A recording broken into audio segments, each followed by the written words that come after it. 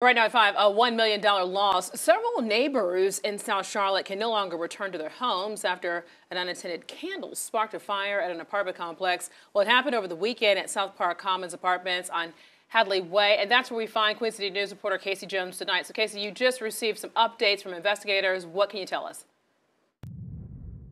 The Fire Investigation Task Force says a candle left unattended caught fire with combustible material, which caused the damage you see behind me. This is a pretty big complex, and firefighters kept the fire confined to this one building behind me.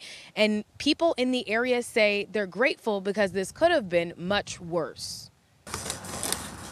Crews clean up debris at South Park Commons Apartments. Sunday, around 2 in the afternoon, fire tore through a building at the complex, destroying 5 units and displacing multiple families.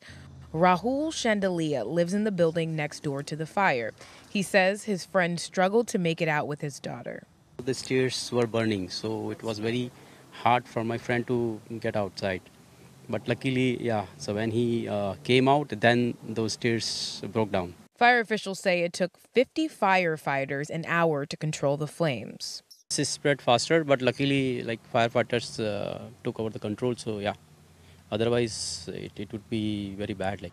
While working to put out the fire officials say 2 firefighters were injured. Both were treated on the scene. We're new residents, so it's just always a reminder, anything could happen, no matter where you go, no matter where you are. So I'm just glad that everyone was okay. All residents made it out safely, but the building and units are a total loss with damage up to $1 million.